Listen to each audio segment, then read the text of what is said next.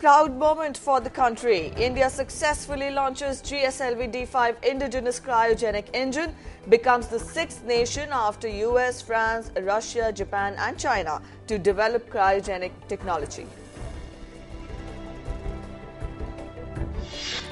President Pranab Mukherjee, Vice President Mohammad Hamid Ansari and Prime Minister Dr. Manmohan Singh congratulate the ISRO scientists on the successful launch of GSLV D5, term it as a historic feat.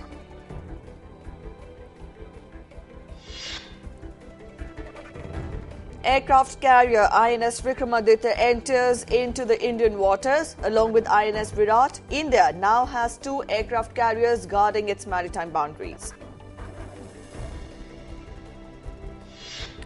Prime Minister Dr. Manmohan Singh lauds noted Malayalam daily Mathrubhumi services to the nation, says print media retains a special relevance as it could be more credible and better informed.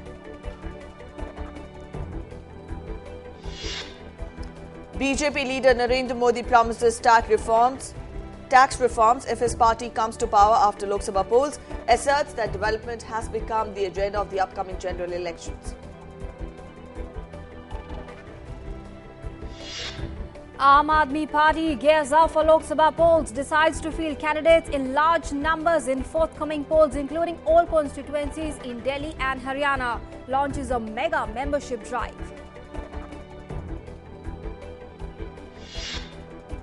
Former Attorney General Soli Sohrabji says retired Justice A.K. Ganguly is likely to resign as the chairman of the West Bengal Human Rights Commission once the presidential reference under Article 143 is formalized. NCP Chief Sharad Pawar rules out contesting the coming Lok Sabha elections, set to enter parliament through the Rajya Sabha. Party says its alliance with the Congress is only for Maharashtra.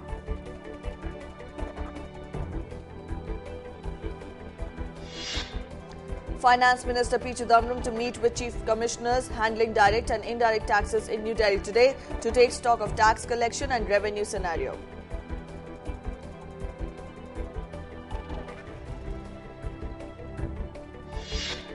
Bhutanese King Jigme Khesar Namgyel Wangchung and Queen Jetsun Pema to arrive in the national capital today. They will be the first guests in 2 decades to be housed in the premium Dwarka suite of Rashtrapati Bhavan. 3-day-long Pravasi Bhartiya Diwas to begin in New Delhi tomorrow. Overseas Indian Affairs Minister Y.L.R. Ravi to address media today to inform about the event.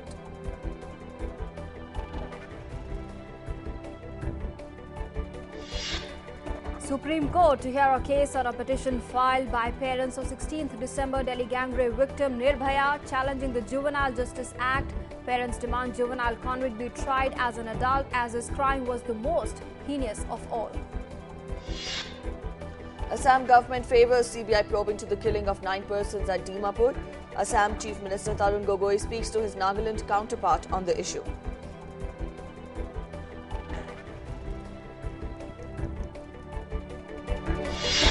The employees of Kingfisher Airlines who have not been paid salaries for the past 17 months likely to launch an indefinite hunger strike from today onwards. They are demanding stringent action against the defaulting company. Eminent Malayalam playback singer KP Udayabhanu, who rendered scores of popular songs with emotional depth, died last night. Udayabhanu began his career with All India Radio.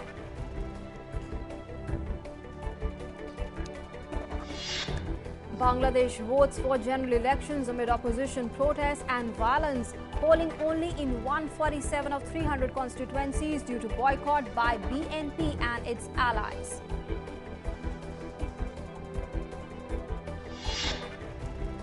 "20 people killed in suicide blasts in the Iraqi capital of Baghdad. Fighting also rages on between Al-Qaeda-linked militants and government forces in Fallujah town.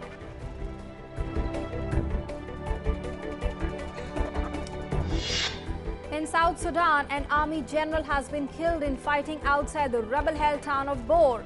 Fighting also stalls peace talks being held in Ethiopia between the warring factions.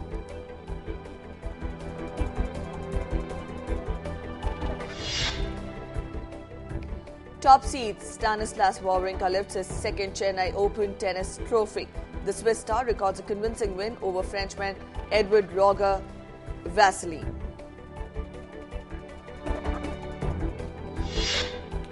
Thick blanket of fog engulfs North India, including the national capital. Poor visibility disrupts air, rail and road traffic. Over 30 trains delayed in Delhi. Flight operations also go haywire.